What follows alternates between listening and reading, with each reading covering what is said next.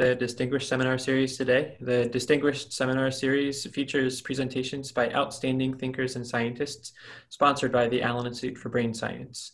Distinguished speakers are selected based on their impact for interdisciplinary research and the neuroscience community. Today, we're delighted to host Anatol Kreitzer, a senior investigator at the Gladstone Institute of Neurological Disease and a professor of physiology and neurology at the University of California, San Francisco. Anatol is a leader in connecting cell types and cell signaling to circuit and behavioral function in the basal ganglia. He did his graduate work with Wade Regier at Harvard Medical School, where he was the first to show cannabinoid-mediated suppression at excitatory synapses. In his postdoc with Rob Malenka at Stanford, he pioneered the use of transgenic mice to demonstrate physiological differences between medium spiny neurons in the direct and indirect pathways of the basal ganglia, and he connected those differences to the pathology and treatment of Parkinson's disease. In his own lab, he's a leader in integrating optogenetics, physiology, and imaging to connect cellular physiology to behavior and disease, most famously using optogenetics to directly test the classical model of the basal ganglia that serves as the foundation for our understanding of many movement disorders, including Parkinson's and Huntington's disease. He's been recognized by a number of prestigious awards, including the Scholar Awards from the Pew and McKnight Foundations, and the prestigious Society for Neuroscience Young Investigator Award. Anatol is also, as I can personally attest, an exceptionally supportive, thoughtful, and insightful mentor who's placed many of his trainees at leading positions in academia, medicine, and industry.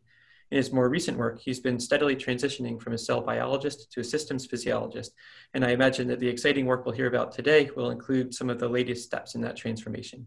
Anatol will present mapping the functional connectivity of motor thalamus. Thank you, Anatol. Thanks, Scott. Thanks for the introduction. Hopefully everyone can hear me all right. It's great to be here, by here being in my office, I guess. It's great to see lots of familiar names on the participant list, so thanks for showing up. So today I'm actually going to talk about completely unpublished work and kind of a new direction for the lab, although obviously kind of related to our general interest in basal ganglia. So for years we kind of focused on basal ganglia circuitry in the striatum and kind of the roles of direct and indirect pathway neurons, as Scott mentioned, as well as the role of intraneurons. More recently, we've become interested in understanding the output of the basal ganglia, first in the brainstem to, for example, the mesencephalic locomotor region, regions that are, controlling basic kind of evolutionarily conserved motor functions. But we're also interested kind of more recently in this classical model output to the thalamus and really kind of understanding, what does the basal ganglia do in thalamus? It provides inhibitory inputs, so not your typical kind of driver-like inputs. And really, how does the thalamocortical motor circuitry interact with these basal ganglia inputs? And so today we're just kind of starting to get a handle on this. It's kind of it's a really new research direction in the lab. And I want to immediately kind of call out the very talented postdoc who's working on this, Tony Lien. He was in Massimo's lab for his PhD, Massimo Scanziani's lab, where he studied, visual thalamus and cortex interactions. He came to my lab a few years ago to kind of think about how motor thalamus and thalamocortical interactions might be working. And he's really spearheaded this work. And so I want to really just give a shout out to him to begin with. So the outline today, I will give you this kind of broad overview of motor thalamus. And then I'll talk about kind of three broad areas that we've been working in. Again, this is all unpublished and somewhat preliminary, although, this represents a few years worth of work. The first thing I'll mention is this functional mapping of basal ganglia recipient thalamus. So motor thalamus receives inputs, and I'll talk about this in a moment, from more than just basal ganglia, but we are particularly interested in these basal ganglia recipient neurons. We've recorded from these neurons, identified them in vivo in awake behaving head-fixed mice that are running on a treadmill, and using this, Tony was able to identify something pretty interesting, which is that they are actually exquisitely tuned to the stride of the animal. And Tony has also used focal cortical silencing to really map the sources of input from the cortex back into the thalamus and sort of revealing the drivers of basal ganglia thalamus activity. All right, so to begin, just so we're all kind of oriented, I know many people in the audience obviously know the thalamus quite well. This is just kind of the textbook view of thalamus, and I just wanted to highlight these kind of key kind of classical motor nuclei, so VA, VL, and really which kind of, and VM, which is not shown in that particular schematic.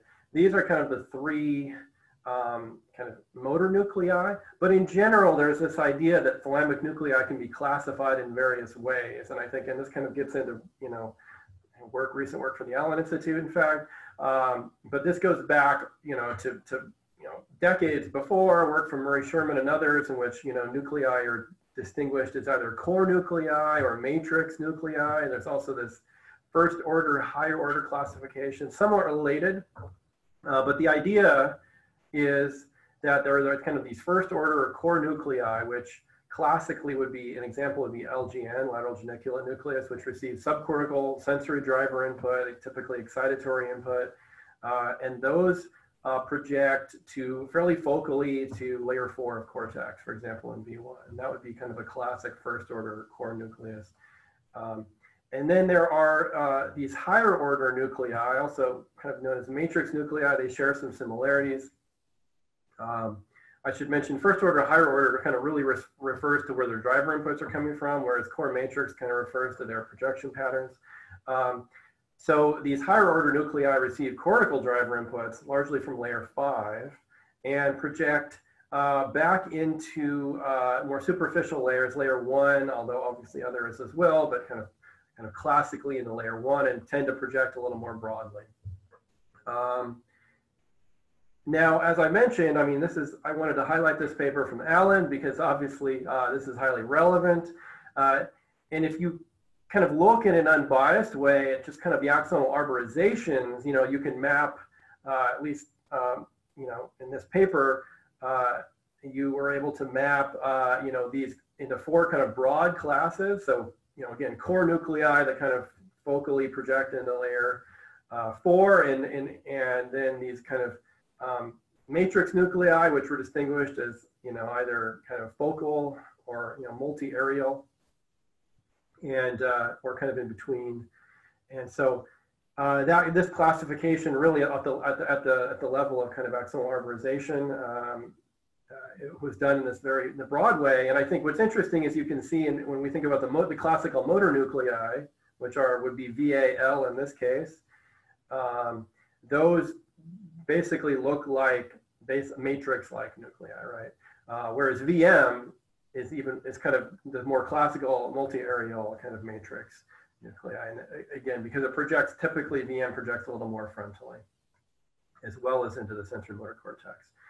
Now, another recent paper from Adam Hampman, sort of, rather than looking at the cortical projection pattern per se, looked at transcriptomic profiling of these cell types, and just looked for similarities there, and used kind of this unbiased, you know, clustering algorithm to basically classify nuclei.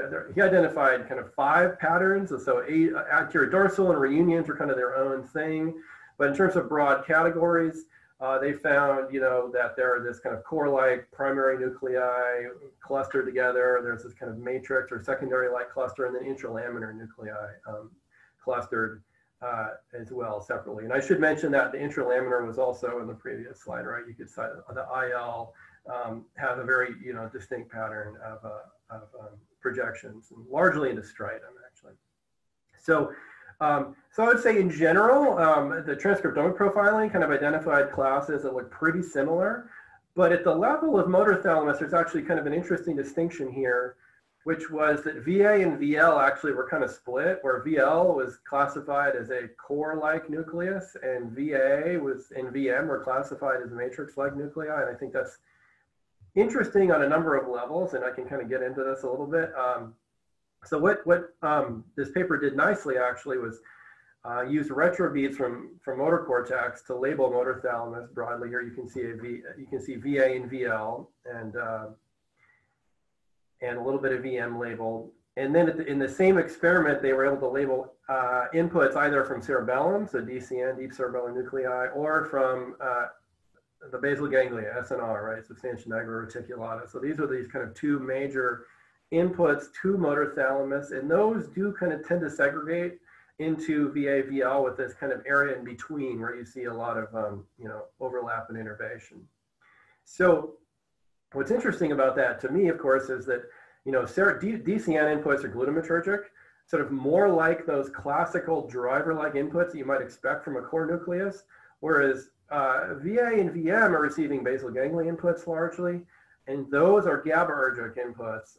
And there's been a little bit of a controversy actually as to whether those are driver, whether they can drive via rebound excitation kind of, activity there, or whether they're actually modulator, whether basal ganglia is largely a modulator input, which I think is probably the case just based on what I've seen. And that the cortex, layer 5 cortical inputs are largely the drivers. And I'll actually touch on that today in the talk. So it does look like, you could potentially split VA and VM, the basal ganglia recipient thalamus, off from VL, which is kind of classical cerebellar recipient thalamus. But anyway, that region is what I'll kind of generally refer to motor thalamus. So kind of coming back to axonal projection patterns, this is one of the earlier kind of single axon tracing studies that was done. This is paper from 2009, Kromoto et al., where they showed, they kind of looked at neurons in what they called the inhibitory zone, IZ, which refers to the basal ganglia recipient zone, right, getting inhibitory inputs from the GPI and SNR, or the EZ, which they call the excitatory zone, which is the cerebellar recipient zone. And what they found is sort of consistent with this idea of kind of very different axonal projection patterns from these two regions, maybe corresponding to kind of core matrix-like nuclei. These inhibitory zone neurons not only made collaterals in the striatum, but they also sent projections typically over broader regions, so from M2 all the way back to S1, and typically were most dense in layer 1. And they kind of summarized it in this particular panel, where they kind of highlight the difference between the IZ, EZ, or I should say, basal ganglia recipient and cerebellar recipient. And again, they kind of have this more, this split between innervating kind of larger regions of layer 1, so kind of multi-areal, matrix-like projections in the Allen Institute terminology, versus these kind of more focal and deeper projections associated with the cerebellar recipient. All right, so this is kind of just going through some of the basic anatomy. At a broader scale, there have been, and this is going back to, the 80s now, early 80s, there's this kind of classic paper from Malin DeLong, Peter Strick, this Alexander DeLong Strick paper, where they showed that, proposed the existence of these parallel segregated loops from cortex through basal ganglia and thalamus and back to cortex. And, using these kind of old school rabies tracing, kind of showed that there are these sub loops within the basal ganglia, right? That, different parts of the cortex. So kind of more kind of classical motor cortices are projecting into the putamen or the dorsolateral striatum, and these project, through lateral parts of basal ganglia nuclei to kind of lateral parts of VA-VL, whereas there are these more kind of associative and kind of eye movement associated areas that project into more kind of more VA. And then there are kind of these limbic circuits, which are more kind of ventral striatum related, and these project, through VM and MD largely, right? So there's this idea that there are these kind of many different subcircuits that kind of involve different parts of the basal ganglia. And even at the level of kind of at the more synaptic level, and this kind of highlight this paper from Gordon Shepard, where they show this kind of pretty interesting finding.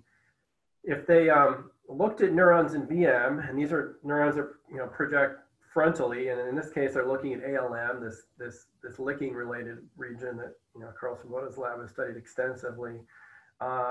What they find is that VM neurons project into ALM, largely to layer 1, but also in deeper layers, and that these ALM neurons in turn project back to VM, but target neurons that reciprocally connect back into ALM, and they tend to avoid VM neurons or project into M1, really kind of indicating that there are these, even within particular region like VM to ALM, there are these kind of really sub kind of circuits that are highly specific in order to kind of forming potentially substrates for kind of reverberant activity. And this kind of gets into kind of more functional ideas of, what is the thalamus actually doing? And Mike Halassa published this review recently in which he kind of talked about the classical model of, kind of first order, higher order nuclei, in which, this classic relay for the first order and the higher order are sort of largely, subserving cortical, connectivity. But what Mike is kind of making the point in this review is that, in fact, you have these reciprocal circuits that are kind of maintaining particular cortical states, and that could be important for representations, for short-term memory, but also it could be really important for cortical connectivity as well, and establishing particular states in the cortex that are important for various features of movement. In fact, in this more recent paper from Adam Hammond's group, where they were using optogenetics to stimulate reticularis neurons and very transiently suppress thalamus, they were able to show that motor thalamus is really critical, not only for movement planning and initiation, but really for the maintenance of a movement. So if they suppressed in the middle of a reach, they could actually disrupt that reach. So implying that, it's not merely for kind of setting up initial conditions. Then, of course, this other kind of paper now from Carl Svoboda's lab, I think many of you are probably familiar with this work, in which they, record in ALM, again, this frontocortical region associated with licking, but then they can suppress in VM and thalamus, motor thalamus, and that can actually disrupt this reverberant activity between the two regions, and in addition, disrupt this preparatory movement kind of related activity that then disrupts subsequent choice in this delayed match to sample task. So it does seem that, motor thalamus can play various roles in sort of kind of classic short-term memory type kind of maintenance of activity, as well as, establishing and maintaining, cortical dynamics, which the Sauerbrei paper, I think, showed very nicely. But with all this information that we have, which I would say is kind of deep anatomical and now transcriptomic information about, the locations of cells, their projection patterns, even their kind of cellular electrophysiology and some connectivity, we know all this, and we also kind of know now, kind of in vivo, what the firing properties of these cells can look like, from in vivo recordings, and also now some of the kind of functional implications of activating or suppressing those neurons. But there's still quite a knowledge gap, which is that, due to technical limitations, it's really been difficult to combine these things together, right? In other words, it's been difficult to understand how these anatomically defined cell types, for example, basal ganglia recipient neurons versus cerebellar recipient neurons, actually map onto function. And that's kind of the goal of Tony's project, is really to kind of try to bridge this gap. And to do this, he's really going to take advantage of some pretty sophisticated methodologies to be able to record and identify, various aspects of both inputs and outputs of these thalamic neurons.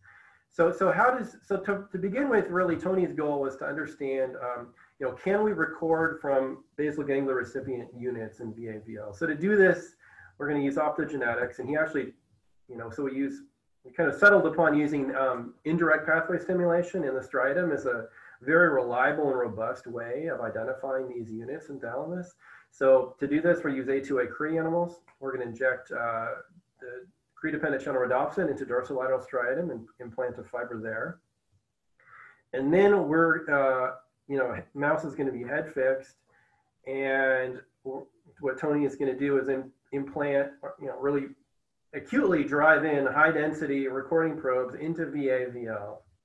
And, we can reconstruct their location using dye, for example. And then he can stimulate while recording from lots of units. And what he sees is that, there are these certain units, like the one on the right, which are very robustly and very reliably suppressed by indirect pathway stimulation. So these are the ones that we're calling basal ganglia recipient neurons. And what he noticed, and this is kind of on the left, I've just drawn kind of roughly where these probes are coming in. So that he's kind of hitting a little bit of kind of right into this region where kind of more dorsally you're getting innervation from both, or maybe initially just cerebellum, and then there's maybe this zone of kind of both, you know, cerebellar recipient and basal ganglia recipient, and then kind of more ventrally, it's kind of more classically in the VA or even VM in some cases, where it's almost all basal ganglia recipient units. And that kind of, you know, when you kind of sort all the units by their location, by their depth, that's kind of precisely what he sees. So in this particular example, this is just a single recording. You can see that more dorsally, you know, units are not suppressed much by IMSN or indirect pathway neuron stimulation. As you go more ventrally, you see pretty robust suppression. And there's this nice zone there, right, you know, kind of on the bottom part that is you know, strongly suppressed. So that's just kind of a single example. And that really now gives us the ability, you know, in these awake behaving animals to identify those basal ganglia recipient neurons. But Tony really wasn't content to stop there. He also wanted to understand, you know, where these basal ganglia recipient neurons were projecting in cortex. So to do this, he actually decided to take advantage of these red-shifted opsins, crimson, and so he's going to use A2A Cre and inject the strident with a diocrimson, Cre-dependent crimson, implant a fiber there. And then he's going to put CAMK2 channel rhodopsin into ventral thalamus. That's going to label up those cells and their axons projecting into cortex. And again, what he wants to do is kind of understand where the cells are projecting, right? You can get this detailed, you know, this information anatomically, obviously in tissue, but you want to understand in this awake behaving animal. So then he built a galvo system to actually stimulate, you know, transcranially with a thin cleared skull, you know, all these different sites in the cortex. And then he's going to use antidromic stimulation to identify, you know, regions basically where those axons can be stimulated. And so this just shows an example in which he's kind of done two things at the same time. He's identified, you know, the unit as basal ganglia recipient by stimulating IMSNs with crimson, and then at the same time, he's generated this map of this cortical map showing that this particular neuron actually projects both to more anteriorly as well as more posteriorly, and you know, using kind of classical, kind of old school methodology really confirmed that this antidromic stimulation was valid. So just kind of for any trainees in the audience or those who are not hardcore electrophysiologists, I kind of just walk through this methodology. It's old school, but it's pretty cool, kind of as applied in this way. So again, high density recordings of motor thalamus. So lots of units there, single units identified, and then stimulating these small parts of the cortical surface. And what you can do then is in some cells, you can elicit these antidromic spikes, which, you know, the key is that these should be very, you know, very, very low jitter, right? If these are kind of classic antidromic spikes, they should all kind of come in. The conduction delay is going to be identical from trial to trial. And so, and indeed what he sees is this very kind of sub-millisecond jitter, right? All the spikes come in about 7.5 milliseconds right after he turns on the light. And most of that delay, by the way, is not conduction delay. It's just, you know, probably the delay to actually trigger a spike optically. But also notice that there were, you know, 3 trials here in which a spike was spontaneously occurred in the cell body. And in those cases, it allows you to look at this kind of whether there's a collision between spikes. And actually, the idea is if you have this antidromic spike and a kind of orthodromic spike at the same time, they're going to collide and ablate each other. And what you're then going to see is no antidromic spike is going to occur in the cell body. And that's precisely what he sees. So really kind of using old school hardcore electrophysiology to kind of confirm that, you know, he's able to do this antidromic mapping, right? Sub-millisecond jitter and this collision. And he obviously can do this across large numbers of cells, right, in each animal. So this is pretty cool. And this just shows here now some aggregated data of kind of where do you see basal ganglia recipient neurons located? And here, depth 0 is going to be kind of used as the beginning of that basal ganglia recipient zone. So essentially all the kind of recordings are going to be aligned on that dorsal ventral axis to this beginning of the zone, which is going to be depth of 0, just so you're kind of oriented. And so that data is shown on the left, right? Here's like all the units these are recorded from. Quite a lot of units, as not surprisingly, it's again, those kind of ventral neurons in VA and VM that are largely suppressed by MSN stim. If you look now at the axonal projection area, you see something, kind of consistent with, I think, this kind of multi-areal versus focal matrix-like projection, right? You see that, more dorsally, where you're not getting basal ganglia recipient, maybe this kind of more classical, like VL, cerebellar recipient region, you see that those axonal projection areas are a little bit more focal, whereas the area, the basal ganglia recipient neurons are actually projecting over a much larger area, as kind of assayed by the number of antidromic spots that actually elicit a spike. So this is pretty cool because it kind of, this is kind of a way to map in an awake behaving animal in real time, right? Like, A, are the neurons basal ganglia recipient or not, and B, kind of where are they projecting? And so one other kind of, aspect of this is kind of related to these parallel circuits. What Tony found actually is if he's inserting a 2-shank probe, and so there's a medial and a lateral shank. And the more medial shank, of course, is going to be more in kind of this VA-VM, and the more lateral shank is going to actually be more in this VA, kind of lateral VA and VL, right? And interestingly, if you just kind of sort units by what shank they're recorded on, you actually see that the medial shank, again, kind of more classical, kind of basal ganglia recipient, and of course, more VM, I think was classified in the Allen paper as, being kind of this focal matrix. You see this projection almost, largely anteriorly, right, to kind of M2. As you go to the lateral shank, you see this opposite pattern where you see projections almost largely into M1, S1. So that is kind of the pattern that you might actually predict. All right, so there's a question, which is it surprising that the basal ganglia stimulation doesn't seem to have striking multisynaptic effects on spiking patterns? Maybe. The idea there would be, you're stimulating these units, and then there's these reverberant, reticularis circuits, there's reverberant, thalamocortical circuitry. So maybe you're going to get all kinds of activity. With the D1, so the direct pathway stimulation actually does cause a much more kind of a larger variety of responses. It's one of the reasons we don't use D1 stim. We use indirect pathway stim. Indirect pathway stim just suppresses activity, and the suppression appears to be strong enough that it overrides any potential multisynaptic activity. So again, I think that's one of the reasons that MSN stim just gives us that more robust readout, while at the same time really kind of, it doesn't really reveal any of that multisynaptic activity. It's just kind of overriding all that stuff. But I do think there are interesting dynamics, and maybe later on, there'll be an example of a recording where you will see some kind of interesting multisynaptic effect. We can chat about it if you want.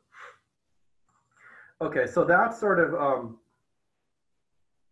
the end of part 1, and I'll kind of pause there and kind of encourage any other questions you have about this functional mapping and, how, how we can, basically in an awake behaving animal, kind of take a lot of what's been, discovered anatomically and actually kind of map that onto single units in an in vivo recording, in a behaving animal. Maybe nothing super controversial either in there. So, so if there's no questions, I'm happy to move on. I will turn now to what I think is the most interesting aspect of this, which is, how does activity in these populations actually relate to the behavior of the animal? And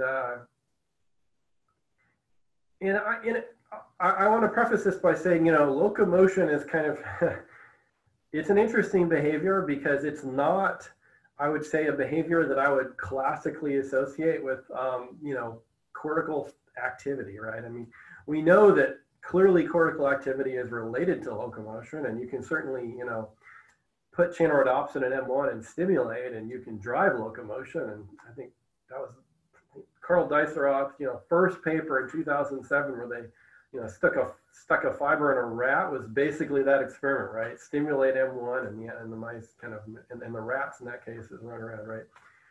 But it's clear that you don't even need cortex to drive locomotion, right? And we've, of all groups, we've looked at this in exquisite detail. You can just stimulate a single population of neurons in the brainstem, the, you know, kind of in the area of the pedunculopontine nucleus, the mesencephalic locomotor region. And those neurons project into spinal cord and drive, you know, coordinated normal locomotion, right? In this very nice graded way, right? The faster you stimulate, the faster they run. So we don't have any illusions that locomotion is this kind of cortically driven phenomenon, although clearly I think there's this relationship. But we do think that the cortex actually cares about activity related to locomotion. In that sense, it's critical that the cortex knows, you know, what the animal is doing at any given time, and in particular, you know, where its limbs are in this locomotor cycle, because it may need to at any point, you know, adjust its course, step over an obstacle, etc. So I think, you know, a lot of this locomotor activity that I'm going to be talking about in the thalamus, and, you know, Tony's recorded in cortex, we've recorded in, you know, GPI, is all kind of related to this, you know, likely efferent type copy of this locomotor signaling. Okay, there's another question, which is that, you know, I might be getting the types mixed up, but could an explanation for observing fewer spots in antidromic stimulation be because the axons are deeper? Yeah, okay. Good question. We've thought about this. It's absolutely the case that the, you know, as I described, right, the cerebellar recipient neurons being more core-like are not projecting into layer 1 as strongly, and therefore might be harder to stimulate because of their depth. We don't think that that's what's happening here. We've actually, you know, Tony was pretty careful on this. You know, when he stimulates to elicit antidromic spikes, he uses a whole range of intensities from about, you know, 0.5 milliwatts up to 5 milliwatts. So a whole order of magnitude of intensities. And he can reliably elicit antidromic spikes at pretty low laser powers. But he does go all the way up to the highest laser powers, up to, you know, 5 milliwatts. And we see the same pattern. So we don't think it's, you know, merely that, you know, we're just not penetrating cortex. We do think that this represents a real difference in projection pattern.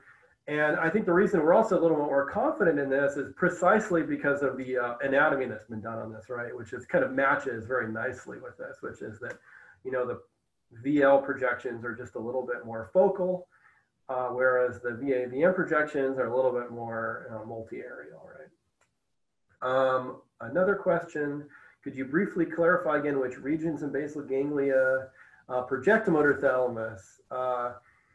So the classic projections of motor thalamus are from GPI and SNR. So these are kind of the two classic basal ganglia output nuclei.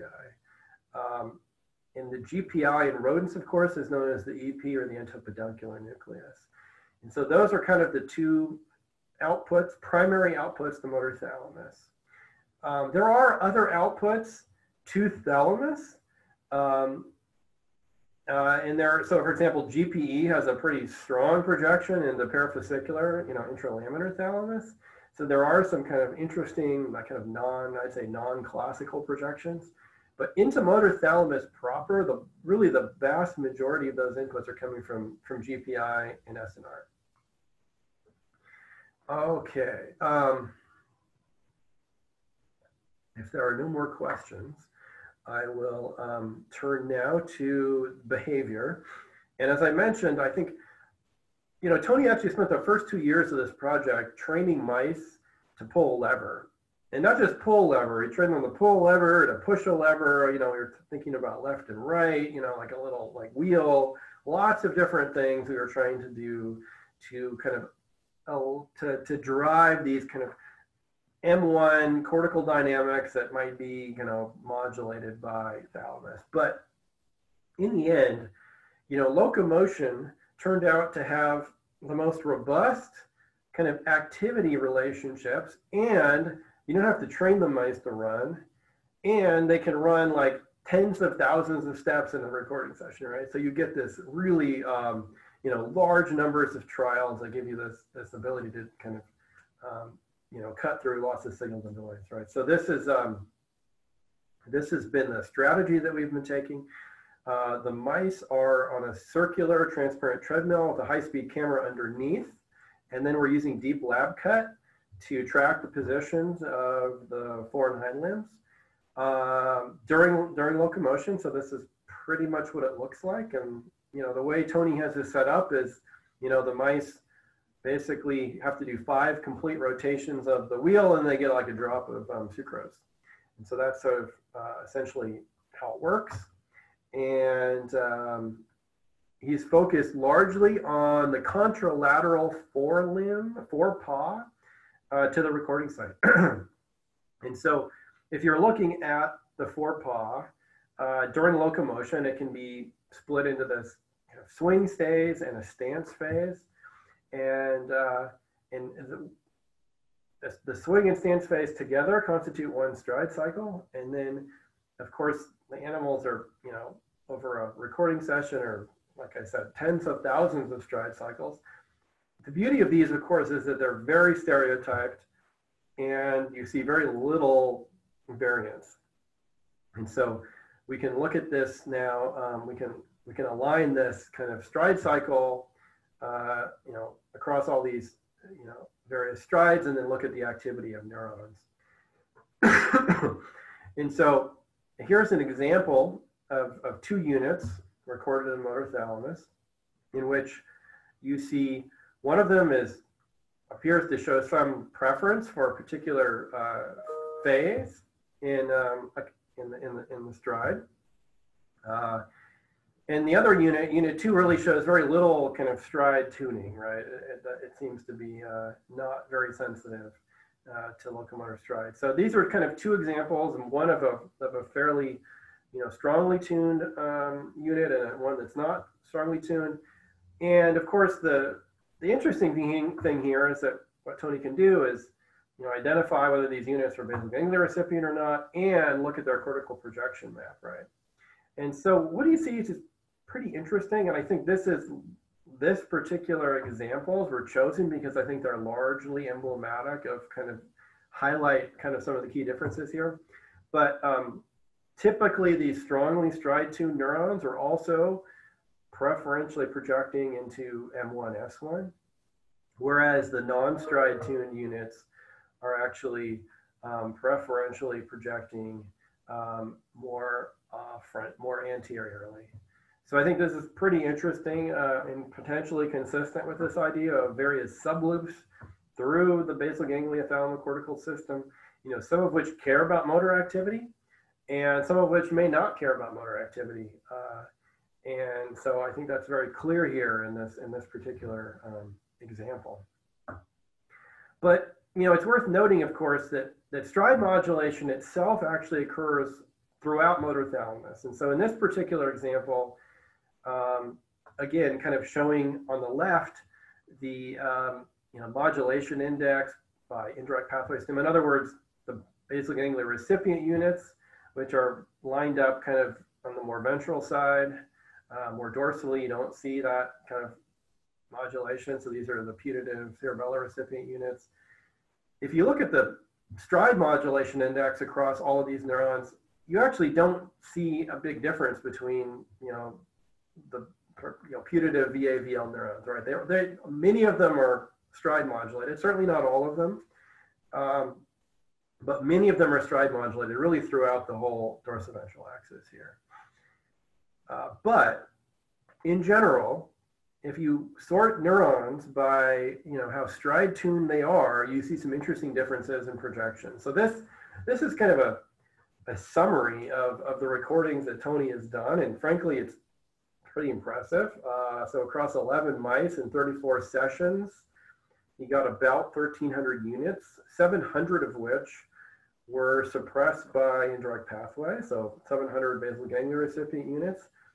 Of those, about 420 he was able to get cortical projection maps from. And of those, he was able to get about 230 stride modulated units. So, you know, this really provides, you know, an immense amount of work and an immense amount of data, but also now kind of allows us to look at, you know, some of these properties on a larger scale. So let's see, there was a question which was, did you look for units that were tuned for stride deviations from the mean stride? So that we have not looked at specifically. I would say deviations are intriguing, right? So I think I've been kind of encouraging Tony to put an obstacle on that ball so that, you know, every time it goes around, it's got to step over something, and we could kind of potentially, you know, look at those deviated strides, because I know I have some predictions about, you know, what that might look like. And we have not done that yet, but I think it's a great question and something we want to follow up on, because it kind of gets at why is cortex, and why are these thalamocortical circuits, you know, forming these pretty detailed representations of, you know, where these limbs are, right? So great question. We want to look at it. So anyway, this is kind of a summary of the units, and on the left you can just see units are sort of tuned by sorted by how stride tuned they are, and then on the right you can see all the projection maps. And if you just look at this whole population, you know, across all the cells from strongly stride tuned to weakly stride tuned, what you see is that, you know, there's no bimodal distribution per se, either with regard to stride modulation itself. It's not like there's like, you know, some strongly stride modulated and some non. I mean, it does appear to be kind of a broad distribution across the population, perhaps representing some distribution of synaptic inputs that are coding stride. And we have some ideas about where those are coming from. And I'm guessing it's cerebellum. We're guessing it's cerebellum, but we don't know, but we think that. We have some evidence for that.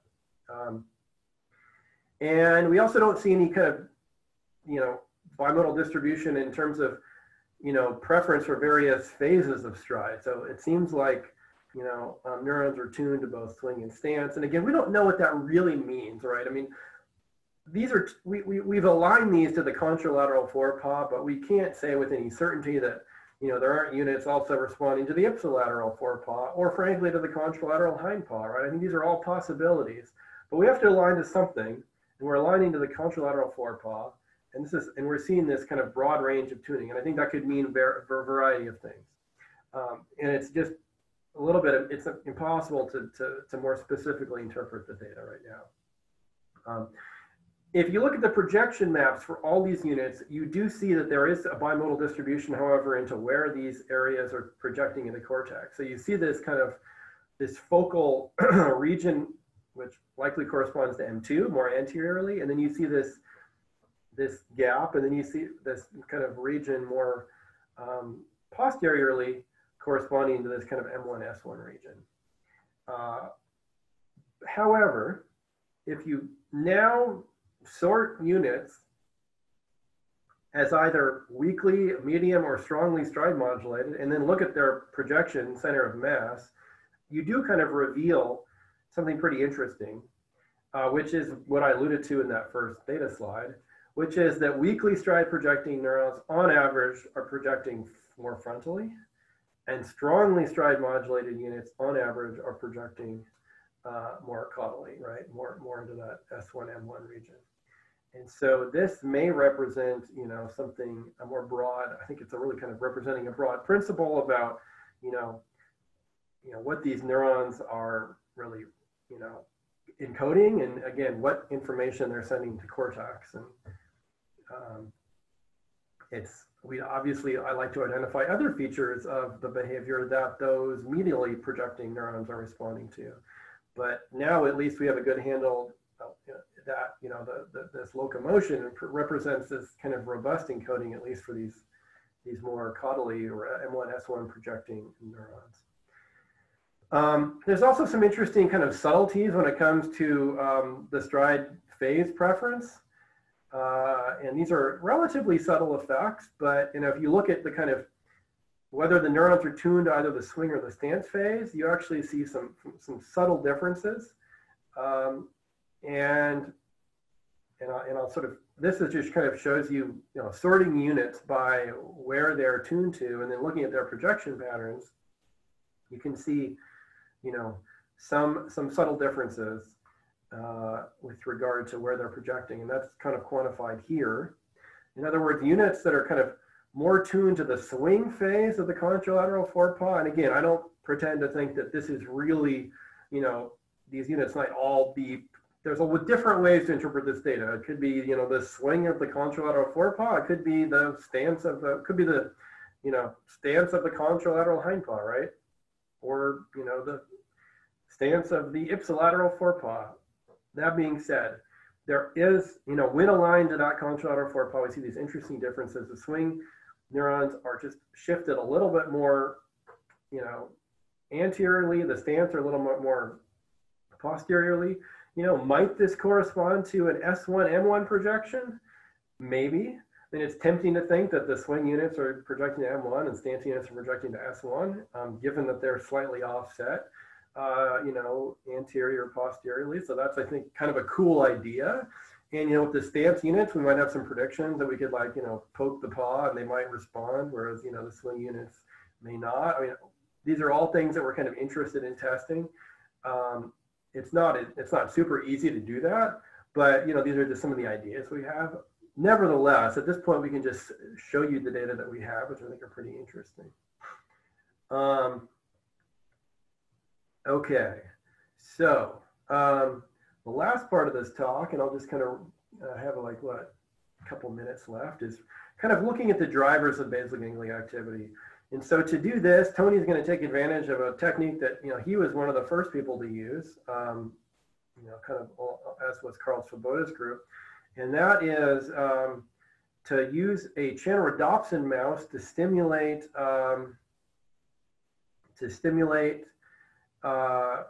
interneurons in cortex and focally silence a particular region. Now, this focal silencing isn't, as spatially precise as some of the other techniques like the antidermic stim, but nevertheless, we can build up some maps. So in this case, we're going to cross A2A creative V-GAT channelrhodopsin. Again, put crimson into striatum, and then use a galvo to, focally silence different parts of cortex. And in this way, what Tony's able to do is, again, identify basal ganglia recipient neurons, but then look at where, which parts of cortex suppression leads to, silencing of those thalamic units, right? And again, the idea being if these units are being driven by cortex, they should be silenced. If they're not being driven by cortex or they're being driven by other parts of cortex, they won't be silenced. And what Tony sees, of course, is that there are actually interesting differences. So for example, for this unit 1 and unit 2, you can see that, there are locations more caudally that suppress unit 1, whereas unit 2 is suppressed by cortical locations more anteriorly. And so the methodology, I'll just kind of skip through. It's pretty simple, but it's just the idea is you stimulate interneurons in cortex that then suppresses pyramidal cells. And so, to do this, Tony's stimulating kind of four points at a time at these different regions. So in this case, kind of anterior to posterior. And then here's an example of one of these units that are IMSN suppressed. And what you can see is that cortical silencing has different effects at different regions, but you can quantify the site of maximum suppression here, which is a plus 1.5 AP. So what's the takeaway? Well, one of the takeaways that's kind of interesting is that cortical silencing actually is more robust in the basal ganglia recipient zone of thalamus. So it turns out that those in the putative cerebellar recipient zone, cortical silencing does not, even at the site of maximum suppression, doesn't really cause much change in activity. We hypothesize that's because those neurons are also receiving driver input from cerebellum.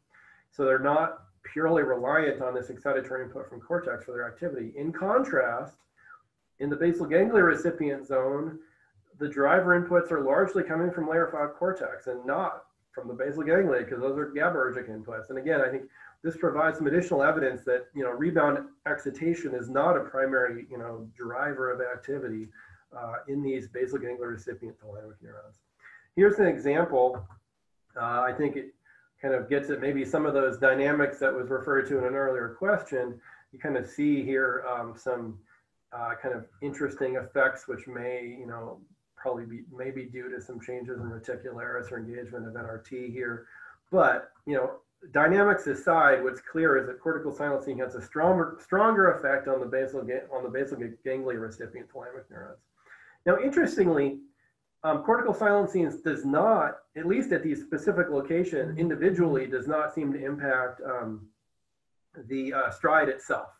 So if you just look at the stride, it looks pretty normal. Of course, if you were stimulating the entire cortex, you could disrupt locomotion per se, but in these individual locations, they still run, and they still run pretty normally.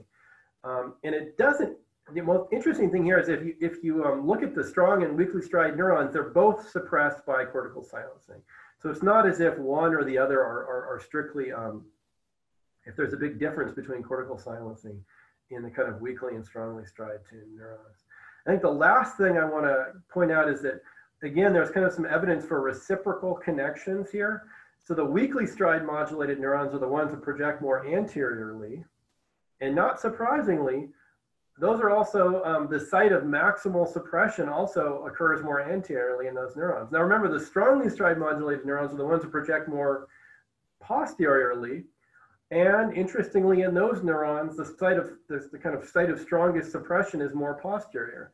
So it sort of indicates that there are, again, evidence for these reciprocal loops where the, these basal ganglia recipient thalamic neurons that project to the, more frontally are not encoding stride, and they're also getting inputs from cortical regions more frontally that are also likely not encoding stride. And we've confirmed that with neural pixel recordings across the cortical, across the AP axis.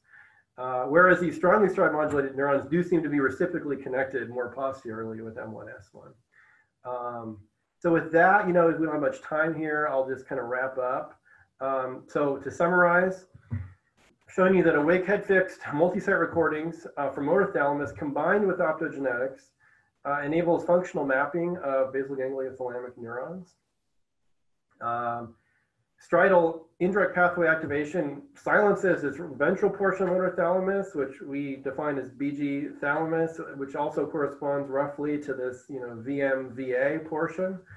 Basal ganglia thalamus units projecting posteriorly in the sensory motor cortex are preferentially modulated by stride. Basal ganglia thalamus neurons are actually preferentially also driven by cortical input, and if you silence cortex, you actually see a much stronger suppression. And the strength of stride modulation is related to anterior versus posterior origin of cortical innervation, kind of indicating that there are these reciprocal parallel circuits that are set up in which you have kind of neurons more medially in thalamus that are projecting frontally and are not stride tuned and also getting inputs from frontal cortex, and you have neurons more laterally in motor thalamus, which are strongly stride tuned, which are projecting more caudally into M1S1 and also receiving inputs from M1S1. So that's kind of the big picture summary. And again, I want to kind of highlight the work of Tony here, and this is a picture that actually Scott's in as well. So Tony really kind of has done the vast majority of the work on this project. A grad student in the lab, Max, kind of pioneered some of the early recordings in stride modulation, more in the basal ganglia. And just want to acknowledge our funding. So yeah, thank you. I'm happy to take any questions. Let's see, there's a question on the board here. Do the mice alter their stride before or after receiving reward? Great question. And we've looked at this, of course, because the prediction would be that, maybe, reward modulation would be something that the basal ganglia would contribute to this. And you might predict that, that those kinds of signals might be transmitted here. And we did not see really anything. I mean, they do obviously, they speed up, when they go through these cycles of 5 revolutions, right? They kind of speed up, they maintain maximal velocity, then they slow down, they drink a little bit, and then they repeat that. We kind of looked at this coding at various times within this kind of meta cycle, right, of acceleration, peak velocity, deceleration, reward delivery. And one prediction that we were kind of interested in would be, hey, wouldn't it be cool if if those neurons are projected more frontally, we're responding to reward delivery, or maybe parts of the locomotor, parts of locomotion that were either immediately preceding reward or immediately after. We didn't see anything like that. So unfortunately, I mean, and we've looked at this both in this task, but also in these kind of lever pulling tasks, because we've, obviously my strong interest is, what does the basal ganglia, why is this basal ganglia modulating these thalamocortical motor circuits, right? And the obvious thing that the basal ganglia cares about are things like vigor and, speed and, reward and motivation. And thus far, we haven't seen any obvious kind of correlates of that in the, in those kind of basal ganglia recipient neurons. But so that's kind of where we're at with that. Another question, what's the working hypothesis for BG thal cortex versus cerebellum thalamus cortex contribution to locomotion? Great question. So our working hypothesis is that the cerebellum is kind of a major driver of this kind of efference copy information. We think it's projecting into VL, and that those projections, or probably, there's something I didn't show, which is we've done some recordings where we've recorded, across the kind of VA, VL, dorsal ventral axis and stimulated DCN. And it turns out that we see pretty robust cerebellar input across the entire axis, right? So even the basal ganglia recipient neurons appear to be receiving cerebellar inputs, but just not quite as robustly as the more dorsal ones. So some of that, some of the locomotor activity, across the whole axis could be coming directly from cerebellum, but it's also, I think, quite possible that the cerebellar input to thalamus is then going into the cortex and then coming back into basal ganglia recipient thalamus. And so that would be kind of an interesting, pathway in which you have kind of cerebellum to VL to M1 back to VA and then back to M1. And again, basal ganglia can sort of primarily regulate that latter, M1 to VA back to, M1, like that circuit in particular, right? So that's kind of a working hypothesis. It also kind of, if we silence cortex, we do kind of reduce stride tuning a little bit. So, kind of consistent with that. There's some left, which we think is probably related just from the direct cerebellar inputs. So the answer is it's complicated, but that's kind of our idea, I think. And in talking to people like, Indira Raman and others who kind of study this cerebellar output, that is kind of, consistent, I think, with people's thinking on the output of the cerebellum. And certainly if you disrupt cerebellar output, you can disrupt locomotion as well pretty strongly. So that is kind of I think a highly relevant output. So that's the other question. Do you have a sense yet of how specific stride tuning you've observed is to locomotion? Yes. Yeah, so it's a little tricky, right? So one idea would be, can we just, look at, we have, like I said, we have large data sets from mice, performing these forelimb, these reaching tasks, right? Lever pulling.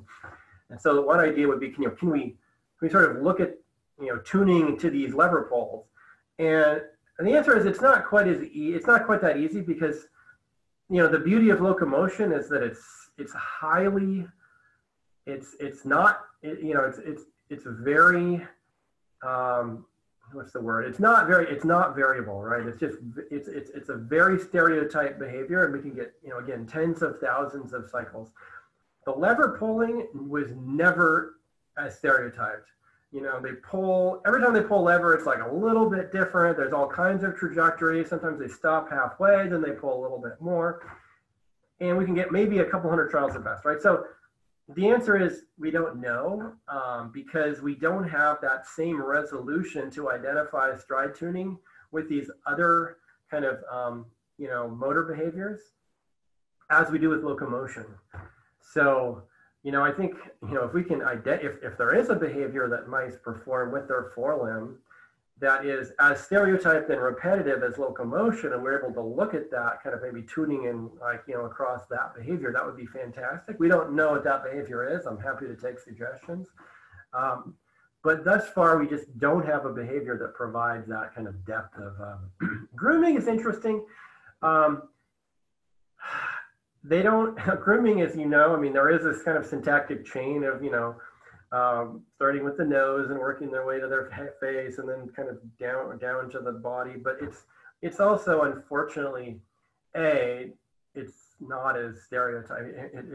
They're all variants of grooming, and they don't do it quite as much as locomotion. So, and being head fixed, I think, tends to disrupt grooming quite a bit. So, yeah, I'm not sure if that's going to cut it, but, you know, I mean, it's something we're keenly interested in, but again, we don't have a clear answer for, unfortunately. Any other questions? All right, well, thanks for coming, everybody. Really appreciate it. Looking forward to, you know, the small group meetings later. Yeah, thanks, everybody. Thank you for being here today. You can find a recording of this seminar in a few days on the Distinguished Seminar page on our website. We hope we'll see you at future events. Thank you.